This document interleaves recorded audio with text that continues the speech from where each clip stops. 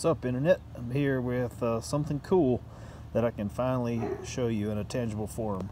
What this is the layout print of a new book I've got coming out. It's going to be called Next Level Knife Making.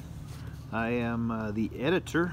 There are, I believe, 17 chapter authors, including some folks I know you've heard of. I wrote 5 chapters. We've got chapters by Jim Cooper. We've got some really cool heat treating stuff from Larrin Thomas, who also has a book out. We've got Tracy Mickley talking about abrasives. Got Geoff Keyes talking about anvils and blown burners.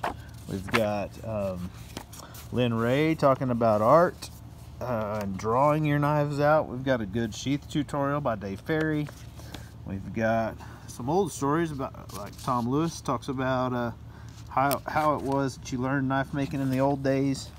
Let's see what else I can show you. We've got Nathan Carothers talking about transitioning into high volume manufacturing. We've got Shanna Kemp talking about making a business out of knife business. Like I say, I don't intend to look at every single one here. ABS Mastersmith Ed Caffrey talking about passing the Journeyman Smith test.